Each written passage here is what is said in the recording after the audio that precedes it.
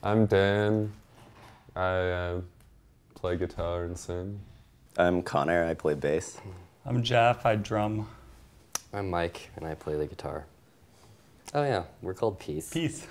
Basically, Dan and I were just drinking at this sort of rundown bar in Vancouver, and we met two people, two kind of weirdos. And one of them was a fast-talking guy who liked Henry Miller, and the other was this native guy who the fast-talking guy referred to as a genius. And basically, as we left the bar, the genius, who had not said a word the whole time, just held up two fingers like this to us, and he said, "Peace." And we kind of like awkwardly pieced him back, and he's like, "That's the name of your band."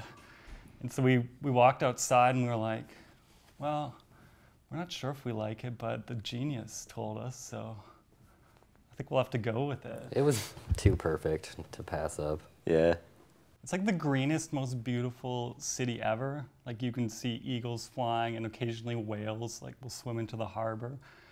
But then where all the music takes place is on East Hastings, which is like one of the worst stretches of urban poverty, at least in Canada, if not America. And you just see sort of like junkies like shooting up on the street, or they're like in front of our jam space, people used to just smoke crack. But they were very nice to us.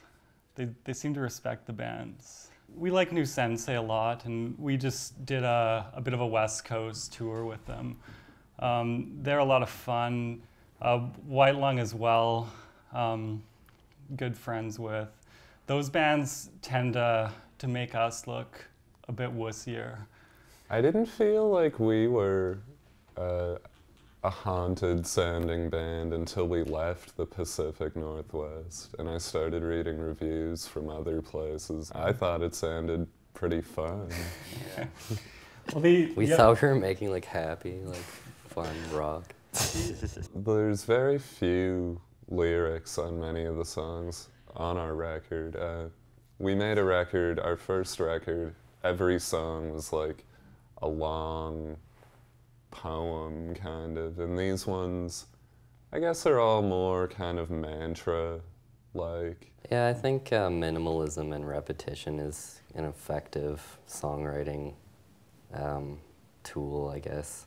And it's not something that comes up as often as it might in the kind of music we're involved with. I mean, yeah, but like post-punk in general is kind of, you know, short and punchy and fairly structured, so yeah, we just kind of wanted to experiment with repetition a bit, see what we could do with it. If you play the songs too many times over and over again, you start to space out as you're playing them, and so you're thinking about like which groceries you have to buy the next day, and realize there's a chorus coming up and kind of freak out. Start the list over again in your head, the next verse.